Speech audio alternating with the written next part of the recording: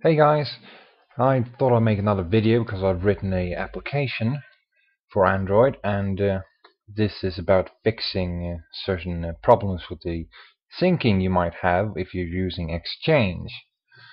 And let me just show you right now here on the emulator.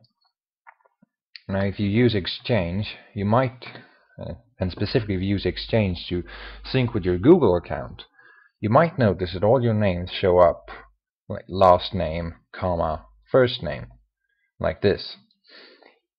This is just some test contacts I've made, and there's basically no setting to change all of your contacts to first name, last name, basic, or vice versa if you're interested in that and don't have it.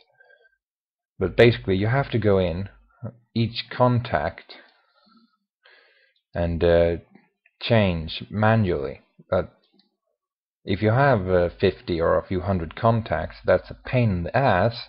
So I thought I might as well write an application to do it for us, since I've read on forums that there's quite a lot of people who have this problem. So without further ado, let me show you Name Fixer. Quite simple user interface. I'm not really a designer. Here you can see the name that is currently in your list, and this is what it will write. Now here on your phone you probably have your Exchange account, so that will show up here, and you can select which account, and it will only change the contacts that are associated with that specific account. Now it doesn't show anything here because I'm running on the emulator and I had some trouble getting some actual accounts working here, but I've used it on my own phone and it worked. So select your Exchange account or whichever account you were interested in here, and here you can choose. Here you can choose which name you want to come first. If I click here, you can see that now it will write Agatha Christo, which is possibly what we want. Now I made this because sometimes they will be wrong in the contact list.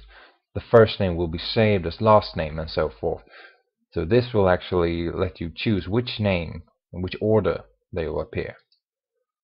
Note that it doesn't change the old version. You can also add a comma separator in case you actually do want last name representation like that, but don't have it.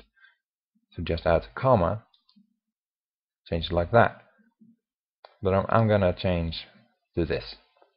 Once you're satisfied, just click Write New Names. It will be much faster on your phone. Now don't get freaked out if you see this, because this is just the problem with the update. If you click on anything, these two, the list will update, and this is what it actually looks like. The list. So let me go out and look. Contacts, and look, we got a proper name formatting. And if you want, we can go back. If we add a comma here, just write new names. That's done.